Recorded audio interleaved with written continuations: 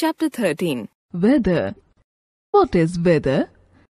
Weather changes every day. It may even change during a single day. We use terms such as hot, cold, sunny, cloudy, windy, rainy, and snowy to describe the weather. Hot and sunny days. Some months of the year are very hot. We call these the summer season. The sun shines brightly. We feel hot and thirsty. We wear light-colored cotton clothes. These clothes keep our bodies cool. Cold and snowy days. Some months of the year are very cold. We call these the winter season. On a cold day, we use room heaters to keep our house warm. We wear woolen clothes to keep ourselves warm.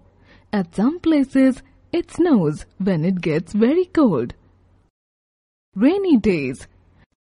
During some months of the year, it rains heavily. We call these the rainy season. We wear raincoats or carry umbrellas to protect ourselves from getting wet. Windy days. On a windy day, the wind blows strongly. Leaves fall from trees. A windy day can be cold or hot. Cloudy days. On a cloudy day, the sun is hidden by clouds. A cloudy day can also be hot or cold.